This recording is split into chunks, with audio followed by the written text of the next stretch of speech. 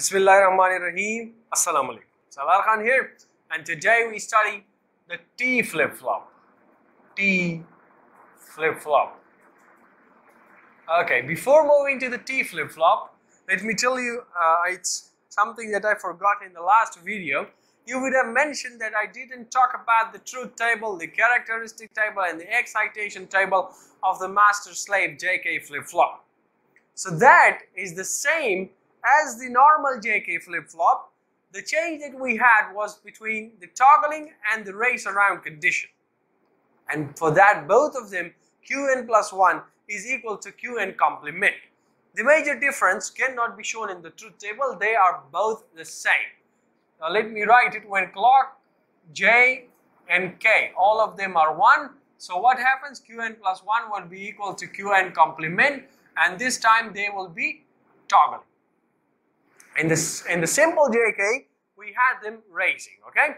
And similarly, the characteristic table is the same, and the excitation table is the same. Okay, so that was something I needed to mention before moving into today's topic, that is the T flip-flop. Now, what is this T flip-flop? So for T, to understand T, you first have to know about the JK. So let me draw the block diagram for the JK flip-flop. Now you have this J, this is K, this is Q complement, and a clock source is provided. Is that fine? Now the major concern of this JK flip-flop was what? It was when both J and K are high.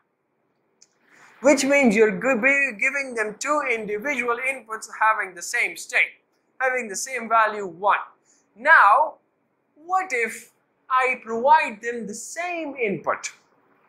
Okay, I provide them the same input to both of them, okay? So, let's say this input is over here, and instead of providing a separate input, I take the same input and I provide it over here. And this similar input that is provided to this JK flip-flop is called the T input. And now you can say that this JK flip-flop has been converted into a T flip-flop. And this is what happens. Now inside this green colored box, now this is a T flip-flop basically, and the inside circuitry is this one. How is that? So let me show you. This is your T. This, the clock source, the external clock source, Q and Q complement. So this is how it is obtained. All right. Now we draw the what? We draw the truth table. And in the JK flip-flop we had what? The toggling action, and this T flip-flop is also mostly used for the toggling action, in which this T stands for the toggle basically. So this flip-flop is all about toggling. Now we draw the truth table for this for this flip-flop, T flip-flop. So the inputs are what? It's the clock and it's the T input, and the next state Qn plus 1 is the output. Alright, so now let's say when the clock is 0, whatever be the value of this T, it retains the previous state, that is the memory, and I say this is equal to Qn.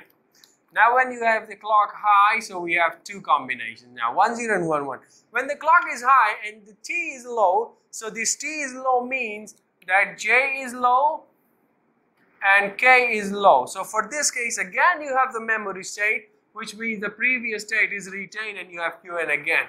Now when this clock is high and the T bit is 1, which means that J is equal to 1 and K is equal to 1. So for that case, now you have the toggling, and now this will be equal to Qn complement. Alright? Okay, that's about the truth table. Now you find the characteristic table. CH is enough for characteristic, okay? And the characteristic table, we have the present state, and we have the present input T, and we find the next state with the help of them. So 2 inputs, so 4 combinations. Okay, and now depending on the what? The truth table, when Qn is 0 and T is 0, so when T is 0, what happens? that the original state is retained, which means t is 0, so qn is 0 in this case, so the next state would be 0. Now, when when t is 1, so what happens? You toggle them. T is 1, so the previous state was 0, now it will become 1. Alright, now again t is 0, so you have the previous state retained, 1 in this case, so 1 is retained. And finally, when it is 1, so it is toggled, and which means that this is a qn over here is 1, so we have a 0 at the end. So that's the characteristic table. Now you can find the value of qn plus 1 from here. So we make a 4 variables k-map.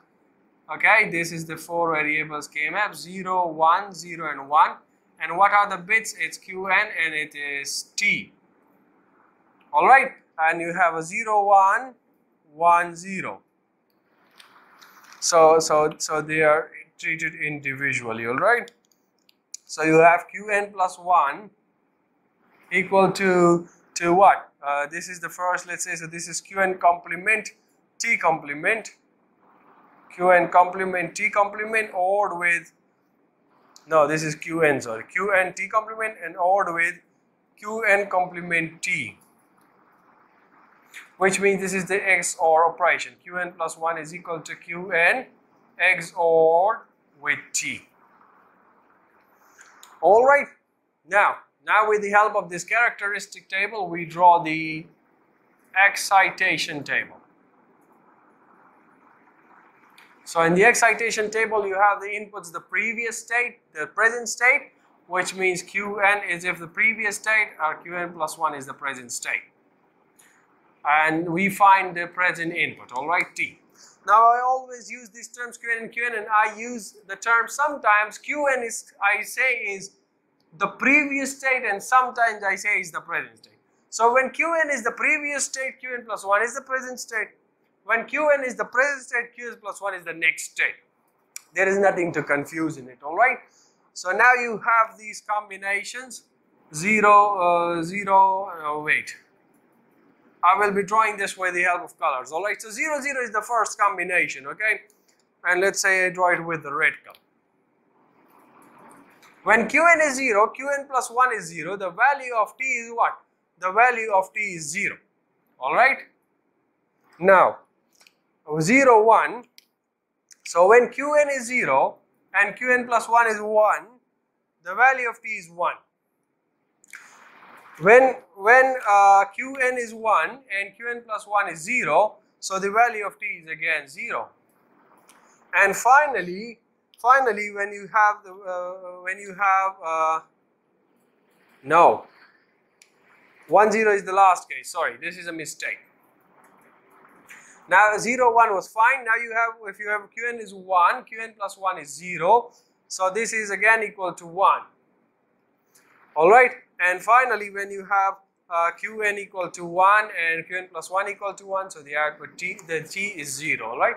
So let me cross check. 0, 0 we have 0, 0, 1 we have 1, 1, 1 we have 0, and 1, 0 we have 1. Alright, and now again you can find the value of t from here using a 4 cells map. So this would be qn, this would be qn plus 1. This is 0, this is 1, this is 0, this is 1. Fine, and you fill it 0, 1, 1, 0. And I've told you when it's in the cross diagonal, this is always going to be what?